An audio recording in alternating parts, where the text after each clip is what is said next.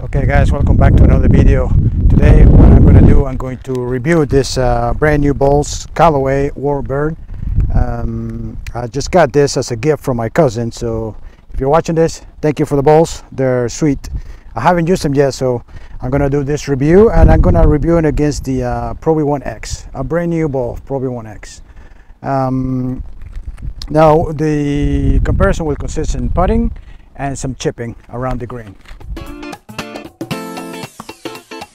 Okay, so what I'm going to do, I'm going to putt them. There's no flags in this green right now, so I'm just going to putt to the ball. I'm going to hit both the Pro V1X, brand new, and the Callaway Warbird. And just going to go around, first some short distance putts and see how it feels.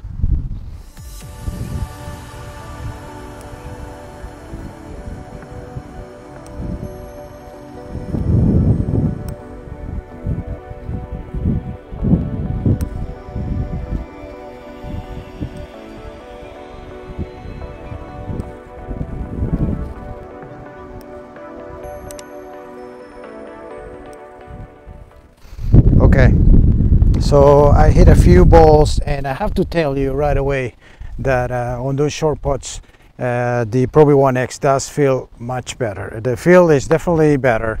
I don't know whether it's, if I could say like it's a huge difference, but definitely I like the way it feels and it sounds off the face of the putter compared to the Callaway.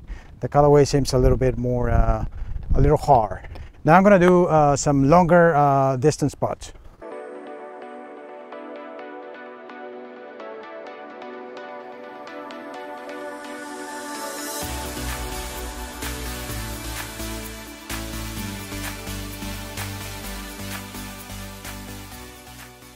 Okay, so this one is a little less noticeable, and I kind of like feel like the other review that I make with the Inesis ball is like if you hit it off the sweet spot, it feels a little better, kind of like the Pro V1, whereas the Pro V1 already feels good, and if you hit it off the sweet spot, it feels even better. So I don't know if that makes any sense, but it's really noticeable on the shorter putts. On the longer putts, a little less. Okay, so now I'm gonna chip to all of these three flags, starting with the blue one, and I'm gonna hit both balls and see how it feels around the green here.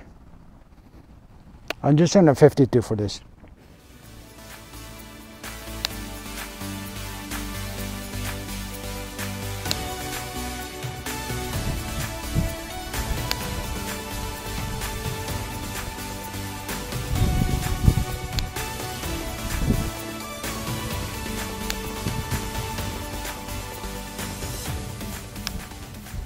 Okay, so I chipped around two different flags. Here again, I think it's the same as the putting.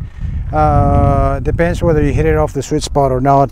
It is a little noticeable, but I don't really feel it as much as the shorter putts. Definitely on the shorter putts, you definitely feel it, no question about it. Okay, so I'm gonna go back a little more. I'm gonna aim at the blue flag, which is the farthest flag. This is like from the rough, so I'm gonna see if there's any difference. It's about I think 25, 30 yards.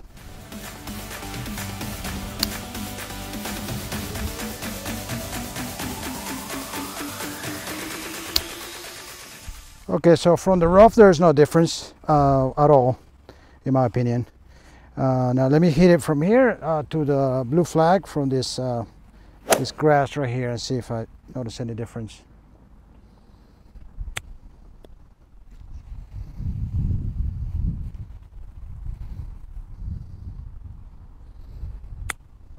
Okay, that felt good. That felt good. Let me take a few more shots.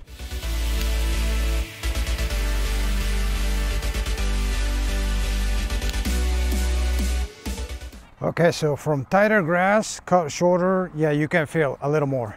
You definitely feel that when you hit the Pro V1, it just feels much softer and it has a nice feel to it compared to the Callaway. It's not about the Callaway, but when you hit them both, you can notice a difference, definitely. On the rough, no difference at all. And on the putting, more on the short putts. So I think, you know, this Callaway is considered a premium ball.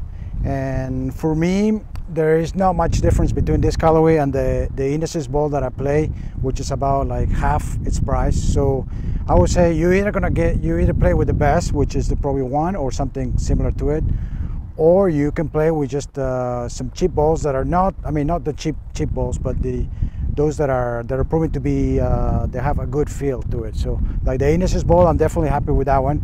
And if I were to compare the Callaway with the Indices, I don't think I would see much of a difference there. You know, they both feel about the same. Actually, I would even think that the Indices probably, I already did a review on it, so make sure to check that out. I did a review on it against the Pro V1 at the course. So they were very close, and I think they were also very similar in the comparison. So anyways, hope you liked the review.